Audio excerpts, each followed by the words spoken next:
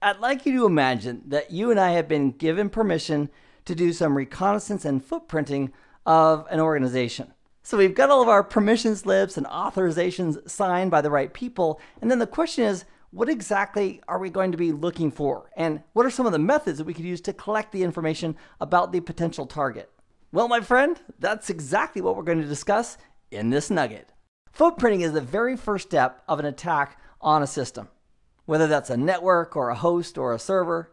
And that's where the attacker is going to gather publicly available information. And the cool thing about getting it from public sources is that it's a passive type of an attack. We're gathering information and the target really doesn't even know yet that we're even interested in them. So the footprinting process, as we gather information, it's going to allow us to narrow the scope. For example, if we know the range of IP addresses that their hosts and servers are using, or if we know the type of operating system that they're running on their servers, and we know their domain names that they're managing, that allows us to reduce our focus area. For example, if we know that they do not have any Linux systems at all, we don't need to worry about trying any tools that can take advantage of vulnerabilities in Linux systems. But what we can do, if we know they're running version XYZ of some operating system, if there's known vulnerabilities with those types of systems, those become prime targets then that we could use exploits on to compromise those systems. Also, as we gather and learn information, we're going to want to document what their network quote unquote looks like, at least from a logical perspective. Let's start off with search engines, a fantastic way to do footprinting and reconnaissance. Because using a search engine is passive. We're not directly interacting with the target. We're simply gathering information about that target. And we can learn things like the technology platforms, employee details, login pages, internet portals, and so forth. There's also some amazing archives. Let's say, for example, we know that there was a web page 12 months ago that has some details and they've modified the site since then. Well, the internet, once somebody pushes content out to the internet, there's a whole bunch of caching going on, and we can use cache engines if we needed some information or data from that site as it existed 12 months ago. There's also web-based services that can tell us what the operating system is of that company's servers without us ever directly going to those servers. We can also find location information, including beautiful maps and satellite images of the physical locations of our potential target.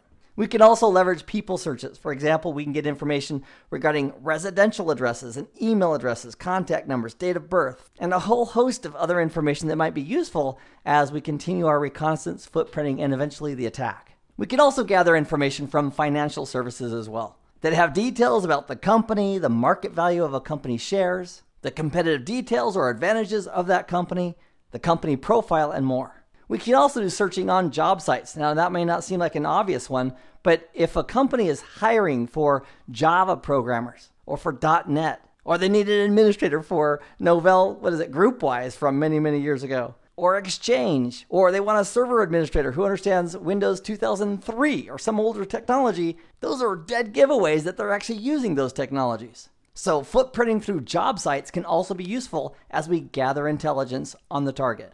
We can also gather information from groups or forums or blogs that are common or associated or produced by the target. Now, to kick the searching up a notch, we can also use Google hacking. Now, Google hacking does not refer to hacking Google. It simply refers to using some very cool arguments along with our Google searches.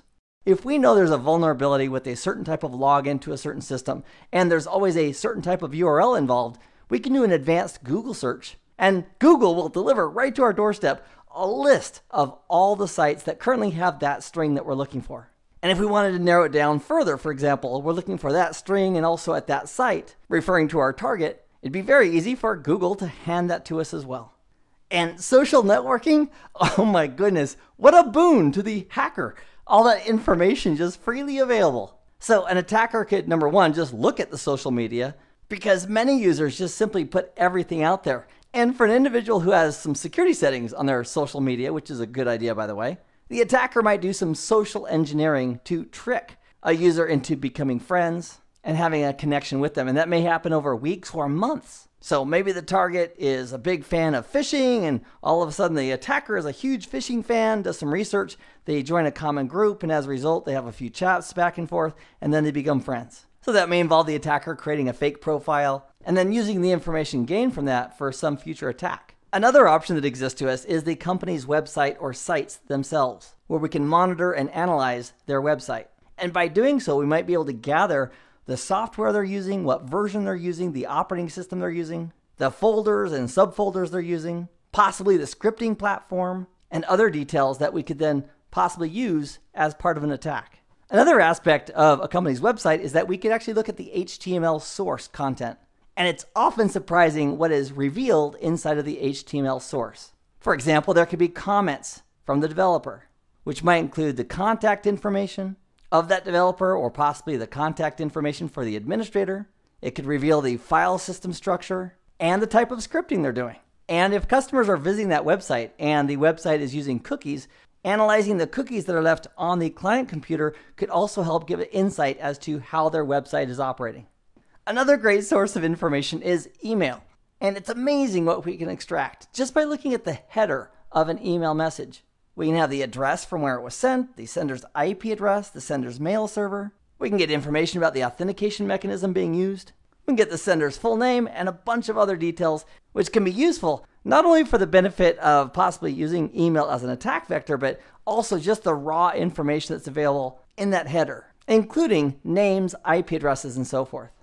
We can also gather information about our target through competitive intelligence, which is available. And by using that information, we can identify, analyze, and verify information about the competitors, for example, of that company. And one of the benefits of competitive information is the people who are providing that are not really expecting it to be a hacker or an attacker who's gathering that information for the purposes of a compromise of the target.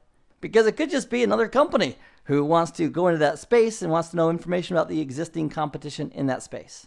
And besides companies that specifically provide competitive information, we could also get it from the company website itself, press releases, trade journals, if the company has patents or trademarks, or if they publish customer testimonials or vendor interviews. Those are all sources for competitive information that might be leveraged or used as part of information gathering and footprinting. Another really amazing tool is Whois, which gives us domain name details, domain name servers, when the domain was created, contact details regarding the owner of the domain. And that information is going to be useful for several reasons, including perhaps when we do a scan of the network, we'll know the IP address range, or if we're going to do social engineering, the manipulation of users and people as a method of attack and compromise, having the information about who the domain administrator is could be very, very helpful. Another great tool is our good friend DNS, which does name resolution. And in addition to that, an attacker could use that to determine the key host in the network by looking at the various record types that are available in DNS. For example, A records or quad A records or MX records, where the MX record is referring to a mail exchange server, which may be a potential vector for an attack.